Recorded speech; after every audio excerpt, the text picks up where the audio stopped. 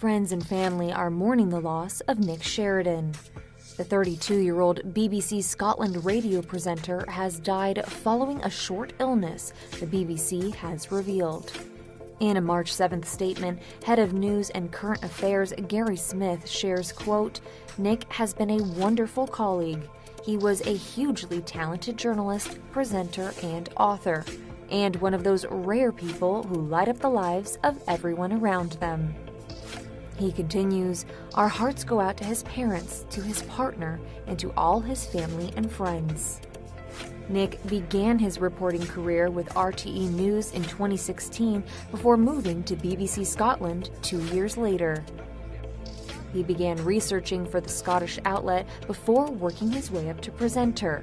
Nick worked on shows such as Reporting Scotland, Drive Time, The 9, and 7 Days. Recently, he switched from a full-time staff position to freelance work to focus on writing a children's book.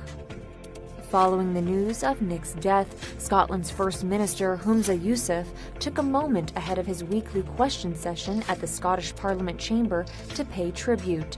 Per Sky News, the minister described him as, quote, "an extremely talented journalist and author." The First Minister continues, "He will be greatly missed.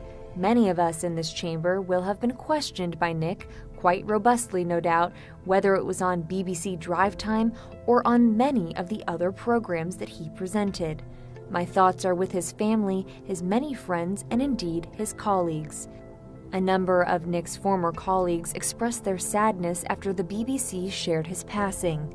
Midlands reporter Sinead Hussein writes on X, "Nick stood out with his talent and abilities. Above all, though, he was a really lovely person who always had a smile on his face," thinking of his family, friends, and colleagues.